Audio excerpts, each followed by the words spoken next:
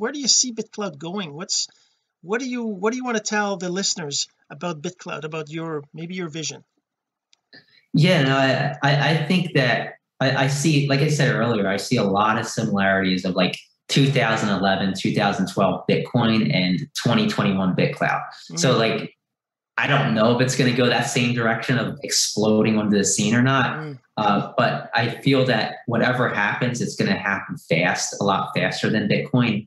I mean, Bitcoin, it took 10 years to get to this point. Whereas I think this is going to, I think within a year, we're going to know, is this going to be a really successful social media platform or isn't it? And I think that there's a really good chance that it can succeed. I think there's going to be a slowdown before it picks back up.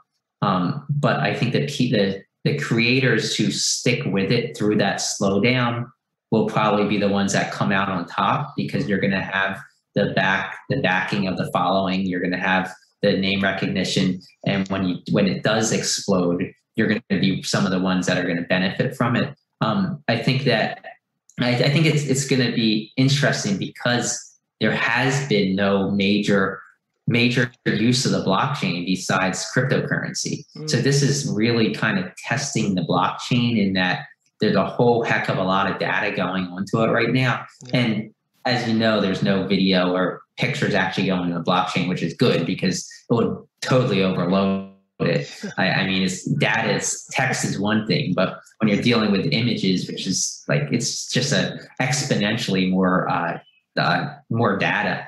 So I think it's going to be interesting to see how that plays out, and how this blockchain is able to scale, and how these nodes are able to kind of talk to each other and sync with one another when there are maybe 1,000 nodes out there. But I think we're going to know pretty fast. I think within the next few months, we're going to know how well this is going.